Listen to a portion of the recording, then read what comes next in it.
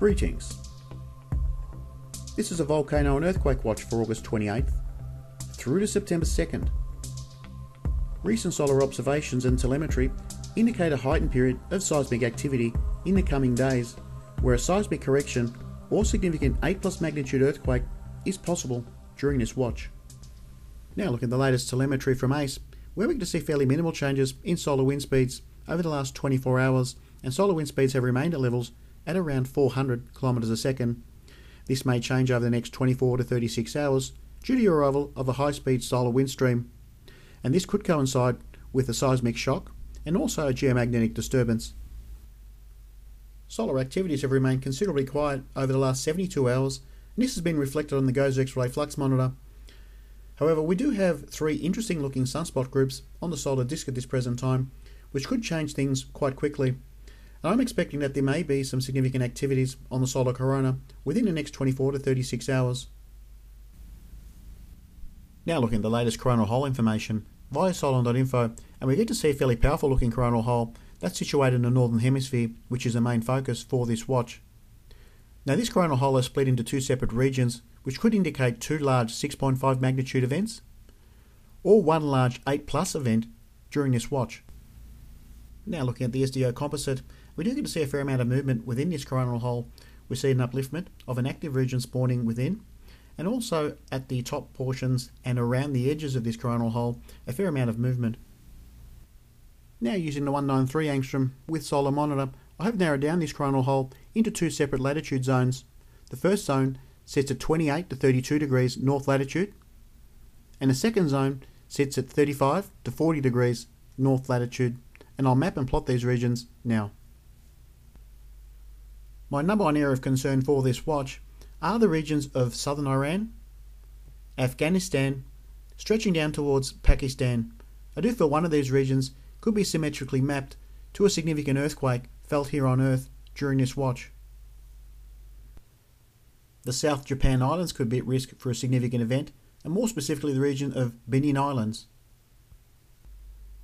And my third area of concern is the Gulf of California.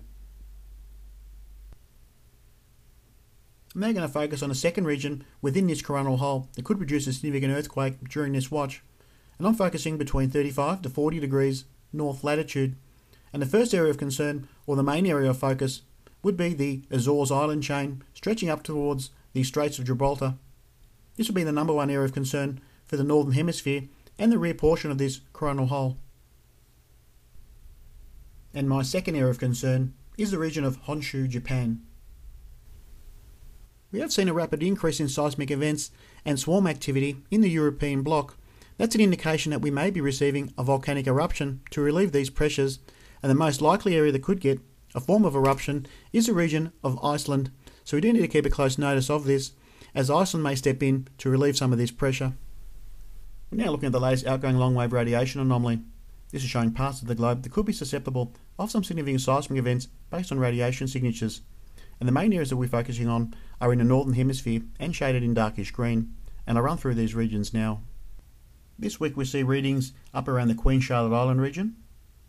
Guam and Mariana Islands are showing up again. A fairly interesting region showing up is the Azores and Portugal, and also a reading underneath Iceland. But the main area of focus seems to be around Japan. We have a fairly large signature here, one of the largest that I've seen on this service, and that will be the main area of focus for this watch. We're now looking at the real-time ionospheric map, and we get to see some elevated readings up around the regions of Central America. Now these readings are focused in and around the triple plate junction of Panama, stretching up towards Guatemala and into Mexico. This reading has increased over the last few weeks, and during the same time frame we've seen a decrease in the reading around the southwest corner of Indonesia. There's also a fairly large signature up around the northern portions of India that are shown on this service, but the main areas of focus will be the Central American region. And we're now receiving some elevated signatures in the vertical ionospheric delay, which could be an indicator of a fairly large earthquake in the coming days. Now having a quick look at the southern hemisphere, and there is a small coronal hole formation deep down which is centered around 48 to 55 degrees south latitude, which may receive an event around 5.5 in magnitude, and the most likely area would be the Macquarie Islands, or the region underneath New Zealand and the region underneath Australia, in and around this fault line. And that's my Volcano and Earthquake Watch for August 27, 2011. Annotations will be added during and at the end of the video. Thanks for watching.